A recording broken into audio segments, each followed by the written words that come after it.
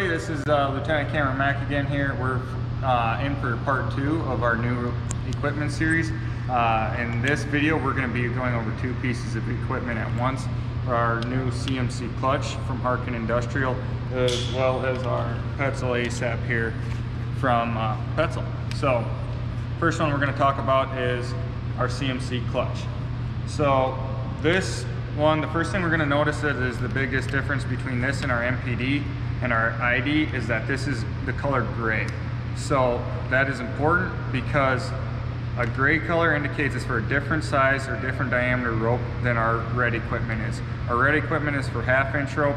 This is for 7/16 or 11 millimeter. They aren't compatible. The ropes are going to be switched around so the mistakes can't be made. And these are only to be used with our new CMC G11 rope here, which is our 11 millimeter rope.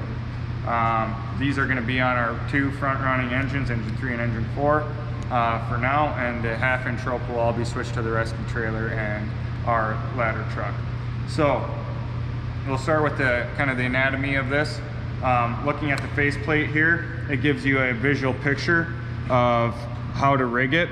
You'll notice that what's different from the way we rig the ID is that the anchor is always towards the top and it comes down to the tail end out the bottom. So that can get easy to flip around if you're used to the ID. I think this is a little bit more intuitive to use, a little ergonomically friendly, certainly more ergonomically friendly than the MPD was. So this kind of takes the place of the MPD and the ID all in one piece of equipment. It's about the same price as the MPD. The ID is significantly cheaper, but it takes the place of both of them. So the first thing is this is an aluminum faceplate. You'll also notice here, this is a Beckett if you want to build like a 5-to-1 mechanical advantage system. This is rated for 22 kilonewtons, and this actual whole unit itself is NFPA 2500 certified. It is G rated for a 2-person load as well. So another big advantage right on the front here is that you'll notice is we can clip this to our main ventral connection or to a hull system without having to disconnect it from the system and risk dropping it. That is awesome. We all love that. We all get nervous when we have to unclip the ID and risk losing our equipment to the ground. Next thing we'll notice here, this is the way we open it, okay? It says 2 times. It's kind of a safety feature, so you don't just click it once when you're on the rope and it pops open completely. So you click it once, it opens halfway, can't open it anymore, click it one more time. Now it's completely open, okay? Again, 1 click, 2 click, it's open, okay? So the first difference you'll see here is that as compared to the ID, this is an actual high efficiency pulley, okay? It doesn't have that squared off cam in the end that the ID has, so this is actually much more efficient for a lot of things like ascending with the rope, which we're going to show you shortly. Next thing you'll notice in here is it's kind of got a few grooves in the sheave of the pulley itself. These are wear indicators. Once you stop seeing those, it's an indication of significant wear. It also, very important here, I don't know how well you can see it, it says the size of the rope that it's used for, 10.5 to 11 millimeter. So if you're ever worried that you're using the wrong size rope or you're not sure, look at that before you load anything, okay? Okay, now you'll notice that it's pinched, and we'll load this rope now. It has the same kind of control handle as the ID. We have to take it out of the store mode into standby, and you can watch the pulley kind of move there, and that will give us enough room to load our rope, okay? Now I'm going to clip this into my ventral connection here first before we do anything, just to make it a little easier for me. Okay, and as you can see, I can still load it. Remember, unlike the ID that I used to load down here, we'll have to actually load it from the top. Okay, so load it all the way around. And one of my favorite things about this here is a safety. It has an audible safety sound system. It's a ratcheting noise you can kind of hear, and that'll tighten it up, okay? Every time you tighten this before you use it, give it a good function test to make sure it works like we want it to, okay? Put that back in store mode. All right, so that's this for now. Next thing we're gonna talk about is our ASAP block, okay? This is our new belay system. It is a trailing belay. This is awesome. It can take the place of a one-hole rescuer and let them go do another job that might be needed to do. So the anatomy of this one, start with again, this is kind of the rope channel here. You see it says ASAP lock and it says up. So when we're gonna rappel or ascend, this up is obviously gonna be facing up. Pretty intuitive, okay? Rope just slides in there nicely, just like that, okay? Next part of it, if you can see it kind of here, is this locking wheel. It spins, it's kind of tight, that's okay. I talked to Petzl, that's fairly normal. And this wheel is what allows it to trail up behind you or down. And once this wheel spins to a certain speed, which is too fast, it will lock itself off and the pins will shift and it'll cam itself shut and use friction and the teeth to lock onto the rope and catch you. I'm not sure what the speed actually is. I believe it's a little over like 9 feet a second. I could be wrong on that. Either way, it's very fast. I've seen videos where they've got like this much rope and the thing will catch you on a fall. So when it's normally stored, it's stored like this. You'll see some yellow handles here. You just pull those out and that's how you open it up so you can insert the rope in, okay? You put that rope in right there. Shut that, and the first thing we're going to do is function test it, okay?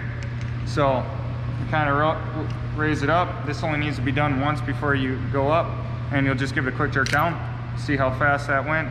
Barely used any rope. That's how fast it would have caught me. Now, before you can do anything else, you need to unlock it, okay? This lock does not unlock it right now in this situation, okay? So what we need to do, you might not be able to hear this on the video.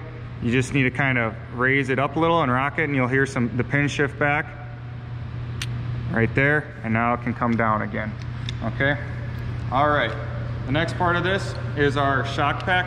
This is rated for a 2-person load. It is not NFPA 2500, but it is through ANSI. As long as it's used with this shock pack and with this Petzl Oxane carabiner with a captive. Okay, the captive is to prevent, since this isn't always going to be in tension, and this carabiner can shift on your sternal D-ring here and side load. This should keep it from doing that, hopefully. The next thing, the shock pack here. This is an ASAP absorber access. What this is just kind of some protection for some webbing in here, that if I pull it out, you'll see there's stitched webbing that's stitched together. What this does is it's kind of a progressive energy absorber. As it senses so much force being produced during the fall, it will progressively tear away the webbing more and more as the force increases, to reduce the force that the faller or rescuer, whatever you want to call yourself, sustains, and to reduce the force that the rope sustains as well. So that's what that is. Okay, next we're going to climb. So I'm going to get ready to climb here. I'm just going to use my handle descender. Might still be using Pro 6 at this point. It's the same thing. Just do your 3-wrap prusik right here, girth hitch a couple down to your, so it's long enough that you can reach your foot up inside of one of the loops so you can stand up on it. Okay, so we'll get that up, tighten up this clutch, raise that up as much as you can. We've already function tested it. Okay, I like this to be right here. I got a right-handed one. We actually have a left-handed one coming for the station. Make sure that's our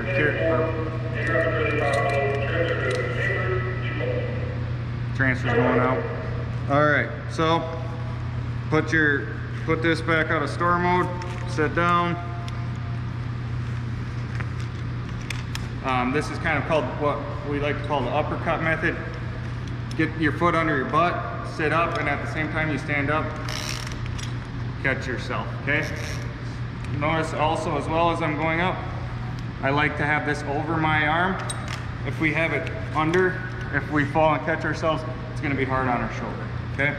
Just get that up as you can. You should also lock that off every time you aren't holding on to this rope. So we'll go up a couple more times. I like to go about every 2, lock it off, come back over, raise that back up, okay? Go 2 more, and then we'll switch back over.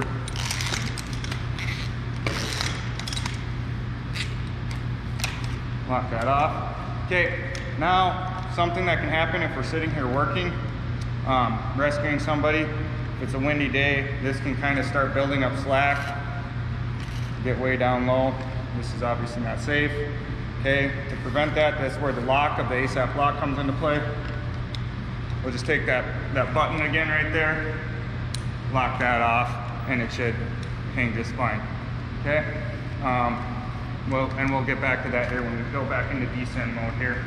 Okay, so I'm going to take all my stuff off. One other thing, I guess, before, if we're working, it's also, if we want to tie it off, it's not necessarily necessary. Get this up so we can see.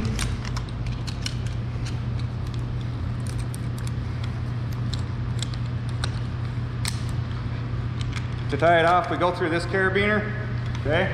We come back up, we just do a quick overhand. Okay, probably could get it a little bit closer, but that's usually how they tell you in the manual to tie it off, okay? So anyways, now we're ready to go back into descend. One of the most important things to do here, so we don't get hung up on this, is unlock our ASAP, make sure it moves. Get your hand back on this before you go down, and lower. All right. So another way that we can use this clutch is we can use it for our raising and lowering systems. Right now we have it set for a lowering system. This is kind of the most simplistic and minimalist gear that we use with this setup. We have our single clutch on our red line. Our red line will be our main line, our rappel always. That's how the bags are set up. We can just remember that as red for rappel. And our blue line here is our belay. So our blue belay is set up in the bag with the proper belay equipment, okay? So the ASAP lock is our belay device. It's run through. As you can see, that's pointing towards the load when you're doing it in the lowering system. And as you come back here, we like to run that back through a redirect just to kind of keep some of the software from rubbing up against each other. So don't run it through the same one. It is nice to run it through a redirect though. That way it doesn't get out in front of this and just cause any side loading or anything. So that's run through its line. That's good to go. Now we'll just run through lowering, just the same as always. Always keep your hand on this before taking this out of the store mode. Bring it around and lower. Make sure this isn't locked, otherwise it's going to be a bad day. You'll have to haul it up again. And make sure that's running right over here, right on that shoe they call it. All right. Now we'll say we're ready to haul again. Lock that off. We can tie this off.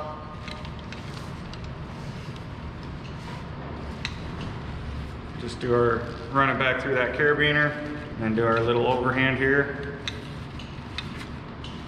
Okay, good to go. Now, we'll run back up here, we'll make a 3-to-1 real quick.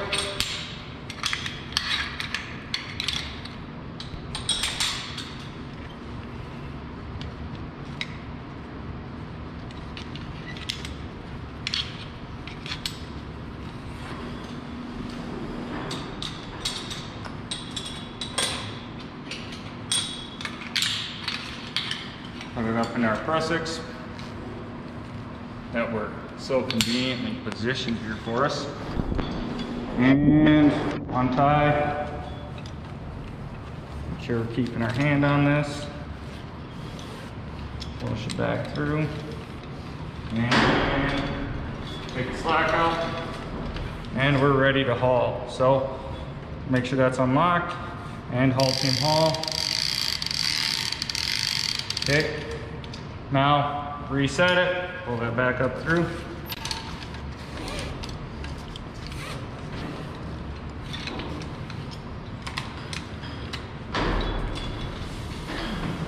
Okay, for now, we're gonna say we've done our 3-to-1, it wasn't working. We wanna incorporate this Beckett here and change it to a quick 5-to-1. So all we gotta do,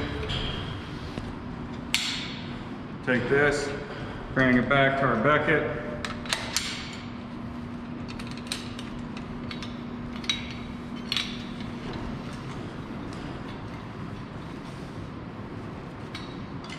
I just so happen to have a double sheet pulley here.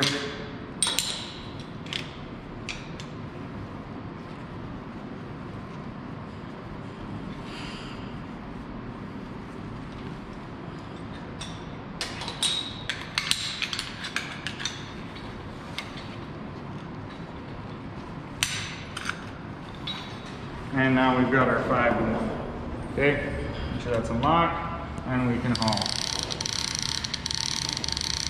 Okay, now to lower it, just switch it right back. And next we'll go over our twin tension system. All right, another way these clutches can be used is in a twin tension rope system. As you can see, we have both clutches rigged through our anchor plates with the blue and the red rope on each. We also have run 2 ASAP locks out in front of each rope as an added layer of safety. This isn't always necessary, but if we have them, we're using them that way, okay? So now the first thing we're gonna do is use this in a lowering system. This is not a twin tension rope system video. This is just a quick use of the clutches in a twin tension. So the gold standard, from what I can tell, is still to have a tailer be used. A tailer is somebody besides the person operating these clutches that is going to be feeding rope through.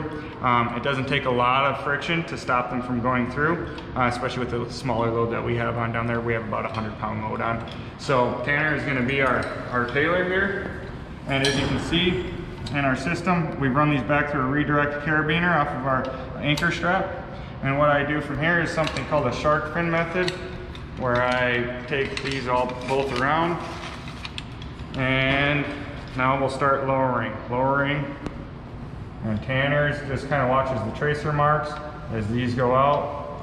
Another thing I got here, we want to make sure that that is through so it doesn't catch my hand. And now we'll continue to lower. Okay, and now we're down, we'll lock these off. Okay, and we can tie them off. We're gonna switch to our raise now. All right, now when we're ready to haul, we've removed our tailing rope from that redirect carabiner. Have these still set out. We'll unlock our clutches, and we'll just begin our haul. And you can hear that nice scratching noise. And halting reset. Okay, good.